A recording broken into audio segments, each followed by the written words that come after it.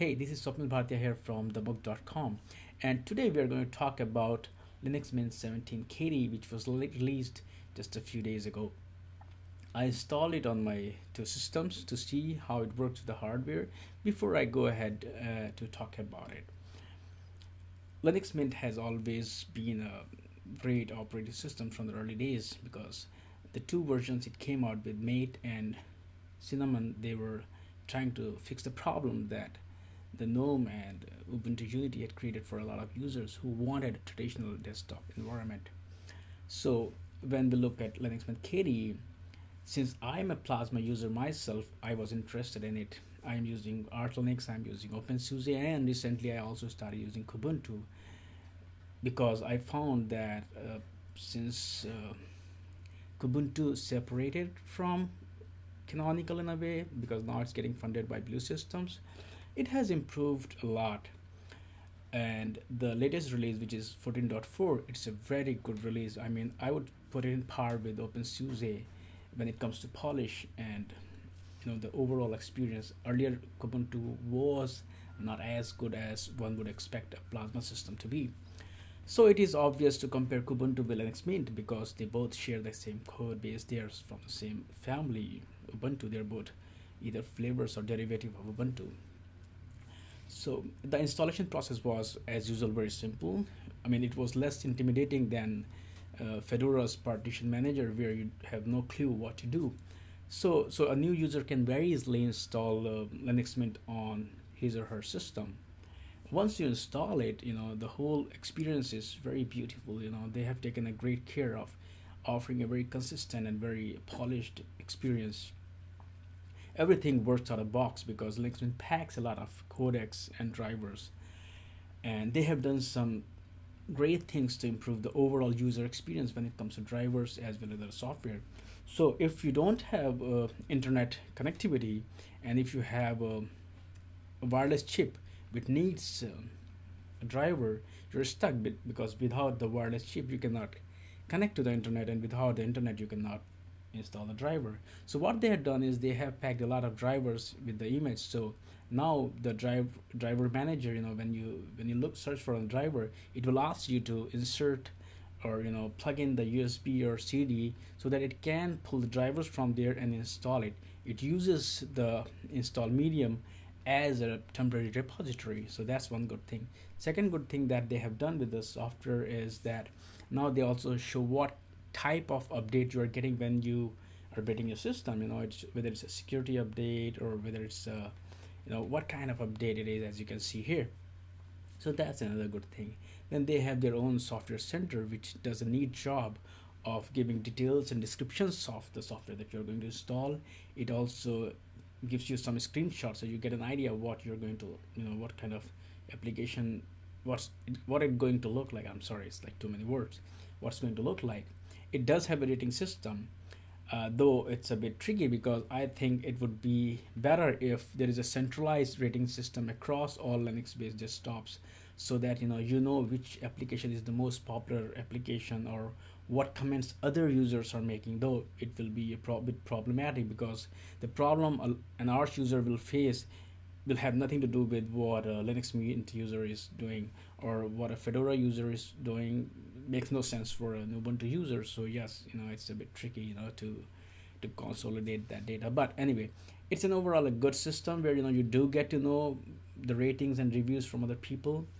Though I don't know how effective it is, because in Linux world I don't think comments matter that much as bug reporting. So if there is some inbuilt system where you can also file bug report in a very easy manner, I think that would be a great help for Linux Mint developers as well as the developers of that application. And of course, it will be good for user because the user will get a better experience. Now, we have talked about these two things. Now let's talk about the overall Plasma experience on Linux Mint. I think Linux Mint, as usual, offers a very good experience, whether it's you're using Mate, whether you're using Cinnamon, or whether you are using KDE's Plasma. And this edition is no exception. When you boot your system, you'll get a very good Plasma experience. I mean, I would not call it pure Plasma, because some may argue that they are not using KDM, but I don't think it matters. You can install if you want. I don't know why you would want to do that, but uh, overall, it is a very good experience. One problem that I always saw with Plasma-based system, and the problem is not at KDE's end. That was the GTK application, which is like GNOME application. Don't look very good in KDE. Earlier Firefox or Thunderbird or Evolution or Liferia or Chrome, they would look ugly, But Linux Mint has done a great job here, though they're using the same themes. But apps like Synaptic, which would look ugly in Kubuntu, look just beautiful and native in Linux Mint. Though there are some problems also. Like for example, I don't know if other users have uh, come across this problem. Of course, they would come across because the problem exists, but I don't know whether they got to know about this problem or not. It's like, for example, if you are using Evolution or Liferay or any other GTK app, and if you try to move folders, or if you want to change the order of the folder, for example, in Liferay RSS Reader, if you have created certain folders, let's say technology, science, um, it could be lifestyle, and now you want to arrange the folders or the RSS feeds, you cannot just drag and drop, or you can't just select and move up and down. It just doesn't work with the default theme. So I had to change the theme, GTK theme, so that I am able to do that. So that is one problem. I mean, it could be a deal breaker for a lot of people. Or for example, in Evolution, I have like 4 or 5 email accounts, and I wanted to give an order, so I know this is the official Mukt account I can check, then this is my personal account, and then that's that account of my wife. So I can give order, but it was not easy. It's not possible to change it in the given theme. So that is one problem which is there with the GTK based application. Otherwise, it looks very, very beautiful. I mean, in Kubuntu, Synaptic actually looked very bad compared to Linux Mint. So I think Kubuntu developers may try to look at these areas and improve the overall experience. Now, another thing that I would like to talk about is while Linux Mint is a good operating system, there are two areas which I have some issues with. One is upgrade path. Unlike other Ubuntu derivatives or flavors, there's no clear or clean upgrade path. You cannot just run apt-get dist upgrade and upgrade to the latest version of Linux Mint. The Linux Mint developers themselves have cited it a couple of times that it's not very easy. So that is one problem that I see when I recommend Linux Mint to a new user, or especially a user who has been using Microsoft Windows XP, because that user cannot upgrade his or her system every 6 months. Installing Linux Mint or any other Linux distribution or any other operating system once is a lot of work, and to install it every 6 months so that you have the latest applications as well as you have the latest packages is a bit challenging. That is one area where when I compared it with Kubuntu, I found Kubuntu to have an edge there, because you can very easily dist upgrade Kubuntu. You don't have to reinstall Kubuntu to upgrade to the next release. Another problem that I have seen, I am not aware of the solution, is that how to get latest packages in Linux Mint. For example, right now there is KDE 4.13.2 branch out, which are latest packages, and of course you need latest packages because of security and because a lot of features, they keep adding new features. So why should I miss the feature which is already there in a stable release? In Kubuntu, you can very easily add the Kubuntu PPA, and then you will get the latest packages. But I am not aware of any PPA for Linux Mint which will allow me to update to the latest packages. So that is the second disadvantage of Linux Mint over Kubuntu. That said, I mean, you can use Linux Mint or you can use Kubuntu. I mean, if you ask me to choose between Kubuntu and Linux Mint, I cannot pinpoint at anything. There are certain advantages of Kubuntu and there are certain disadvantages of Linux Mint. So you have to decide what you want. As I said, the overall experience is good, but the thing is, Kubuntu is not far behind. There are some disadvantages, as I said, about upgrade and the latest packages. So that puts Linux Mint in a bit of disadvantage when compared to Kubuntu.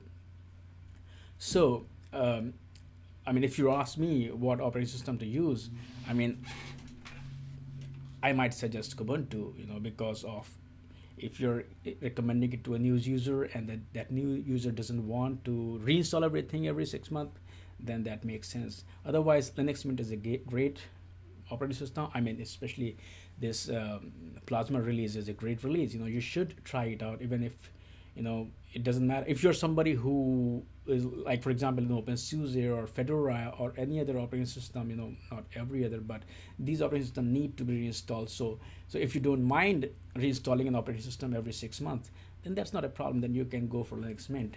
Otherwise, it's very obvious. I won't take any sides, but it's very obvious which operating system to use.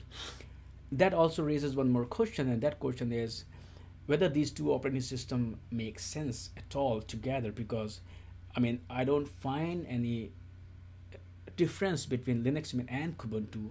I do see a very strong reason for Linux Mint Mate. I see a very strong reason for Linux Mint Cinnamon, because it is offering solutions that people need, But I don't really see any reason for these two operating systems, existing and evolving separately while they offer almost the same thing, especially when they are getting funded by the same firm, which is, I think, Blue Systems. So I know there may be a lot of technological reasons why these two projects won't merge, but I think if they do merge and if they do consolidate their energies and their talent, then we might actually end up with a very good uh, Ubuntu based operating system which offers an awesome Plasma experience. I mean, I really don't know what's going on there, but that would be my approach, that these two projects work together instead of working separately. Anyway, that said and done, you should go ahead and download Linux Mint and try it out. And as I said, there are pros and cons. Choose what you use. It's Linux word. It doesn't really matter, As long as you're using Linux, as long as you're using free software, it really doesn't matter which version you're using or which distro or which flavor you're using. So just go ahead, download Linux Mint, and let me know what you think about it. Thank you. See you next time.